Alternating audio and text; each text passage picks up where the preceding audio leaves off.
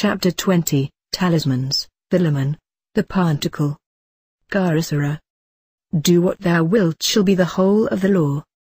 Really you comfort me when you turn from those abstruse and exalted themes with which you have belabored me so often of late to dear cuddlesome little questions like this in our letter received this morning. Do please, dear master, give me some hints about how to make talismans. That's the same as talismata, isn't it? Yes, 666, and the Pantacle.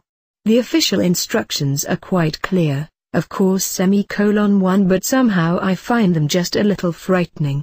Well, I think I know pretty well what you mean, so I will try to imitate the style of Aunt Tabitha in the Flapper's Fireside. For one thing, you forgot to mention the Lamen. Now what are these things when they are at home? That's easy enough.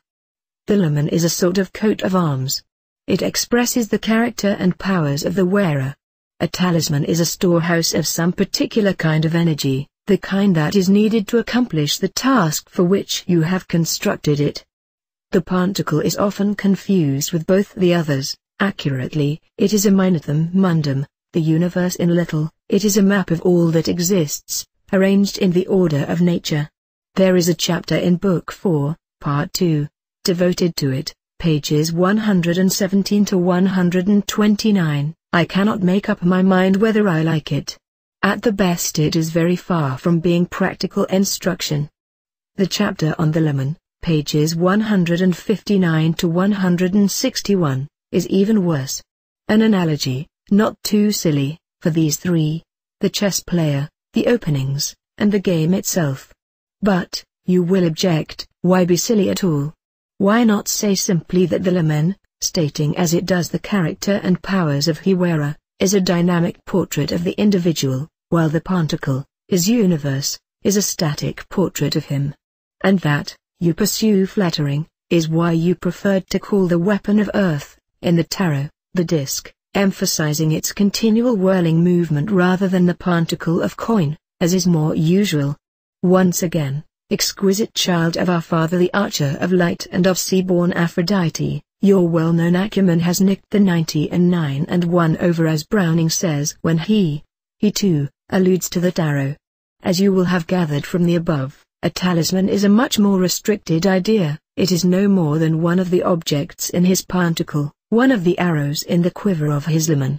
As, then, you would expect, it is very little trouble to design.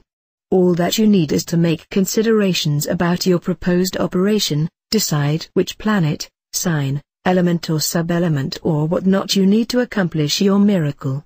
As you know, a very great many desirable objects can be attained by the use of the talismans in the greater and lesser keys of Solomon the King, also in Pietro di Urbano II and the dubious fourth book of Cornelius Agrippa. 3. You must on no account attempt to use the squares given in the book of the sacred magic of Abramelin the Mage until you have succeeded in the operation.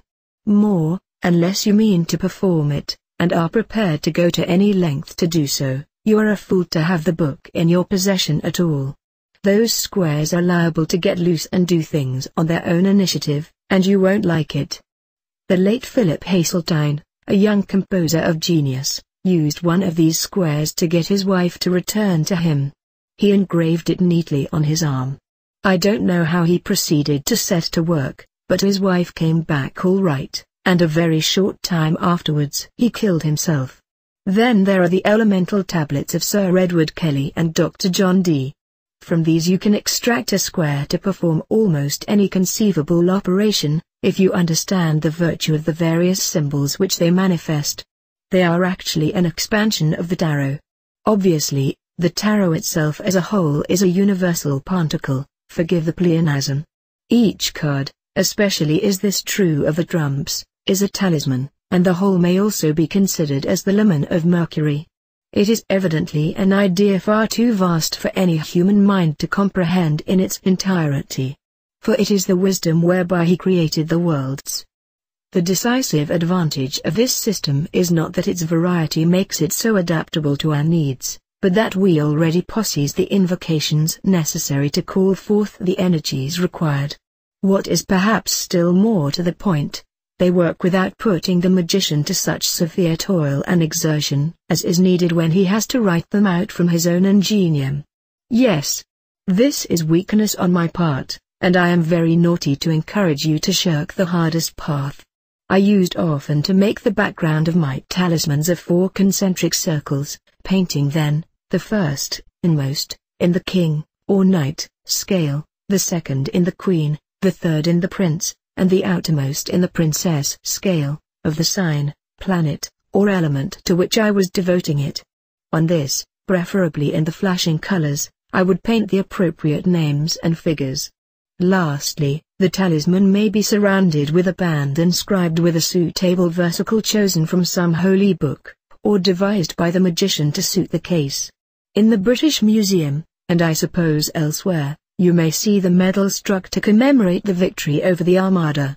This is a reproduction, perhaps modified, of the talisman used by Dee to raise the storm which scattered the enemy fleet. You must lay most closely to your heart the theory of the magical link, see Magick pages 107 to 122, and see well to it that it rings true, for without this your talisman is worse than useless. It is dangerous, for all that energy is bound to expend itself somehow. It will make its own links with anything handy that takes its fancy, and you can get into any sort of the most serious kind of trouble. There is a great deal of useful stuff in Magick, pages 92 to 100, and pages 179 to 189.